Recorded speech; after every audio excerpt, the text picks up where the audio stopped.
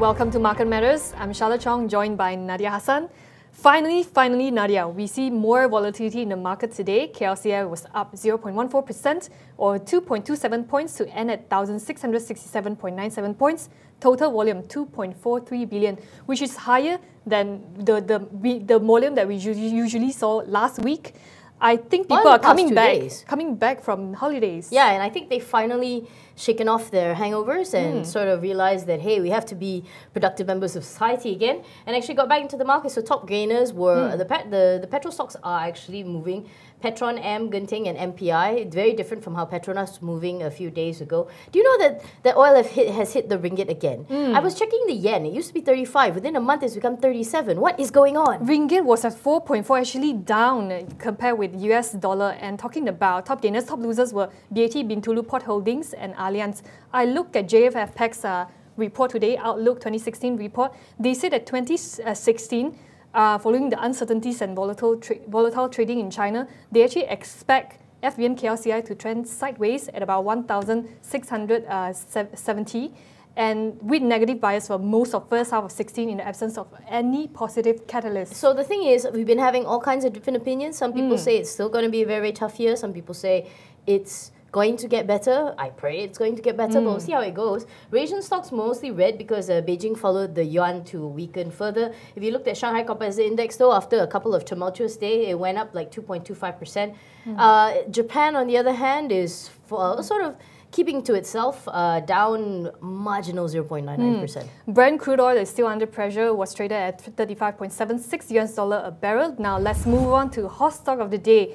We selected Emico Holdings Bhd. Basically, it went up 4.35% to close at 36 cents today. Now, this company is quite interesting. They do trophy. They are actually trophy manufacturer, and they actually manufacture trophies for USA World Cup, 1994 Victoria Commonwealth, Kuala Lumpur Commonwealth Games as well for the past, don't know, 10, 20 years ago? Well, actually, it's fascinating, isn't it? They're the ones who, when people hold up those things above their head and say, I've won, look at me, mum, it's all of them comes from these. These guys are actually one of the biggest manufacturers in the world. But, you know, looking at how the share price went today, we did see some kind of top gainers. The reason also is because Hong Leong IB research did mention that it's ripe for a short-term rebound. Let's not forget, at the end of December, these guys received a nice little love letter from Bursa Malaysia saying that there was unusual market activity. So they think that the share price are likely to stage a rebound after tumbling 25% from a 52-week high. I'm going to keep my eye on this stock, as well as one more stock that we've been talking about. I've been taking every opportunity to talk about it. Kumpulan H&L High-Tech Bhd, which Chong and I talked about last week. We called it Henry and Linda, basically. That stock is still going up 4%, 2%, 5%. I'm really curious why the stock that's never moved since last week. Probably there's something brewing on in the company. Yeah, exactly. But anyways, going back to Emico, not to take it away from them, they at least they also are a very niche property developer, and you can't get more niche than this. 3 developments only. Now they have 3 developments, Bandar Mutiara, Taman Batik with 2,500 units of houses. One in Melaka, Taman Sri Pertam, consists of only 216 units, single and double-story residential houses. I think the company probably is not looking too much on developing luxury houses. They are looking at residential houses in not the city, but probably in Melaka and also places in Kedah. Yeah, so I think, but more than anything else, I think the trophy business is going to be main for them. Isn't that tied to sporting events? The more sporting events you have, the more that they want, to buy. So I think that's one thing to look at. Then if you actually look at their earnings, they swung back into the black, actually, if you look at the year-on-year comparison. And up the top line, it's not impressive. It's 1 million at most, but still, at least it's better than nothing, as we all love to say. To take it all home, Emico was up 4.35% today after Hong Leong said it is ripe for short-term rebound. This was after it tumbled 25% from its 52-week high. Now, accumulated losses dropped 4.5% to 74.6 million ringgit in the latest quarter. Now, let's move on to our next segment, Stock with Momentum. Today, we are looking at Green Packet Bhd. It's pegged as positive momentum by The Edge Research.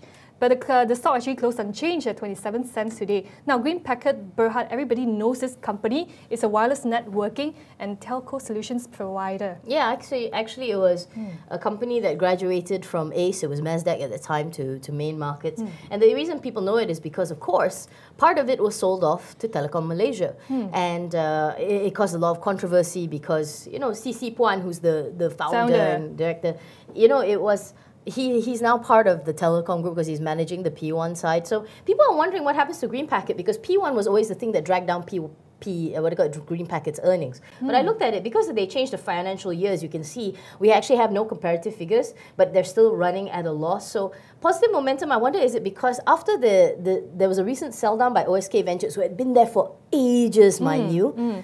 So who did they sell to? That's the question. So sources actually say that they sold this 15.9% stake worth about worth about 32.97 million ringgit to a Chinese party, and also to Puan Chan Chong, which is the founder of the company. Oh yeah, CC, good old CC. So they say after they sold off this 15.97% stake to the company, to the Chinese company, there will be a change of business nature in this company. That's what they're speculating. Yeah, that's what they're speculating. So the other shareholders, of course, you wonder what's going to actually happen from Green Packet from now on. He left it in very capable hands. I've interviewed the guy before. He seems to, they seem to be plugging on and going ahead. I think you can't really see until you go back to the black. It's a story of that you've been doing it for so long.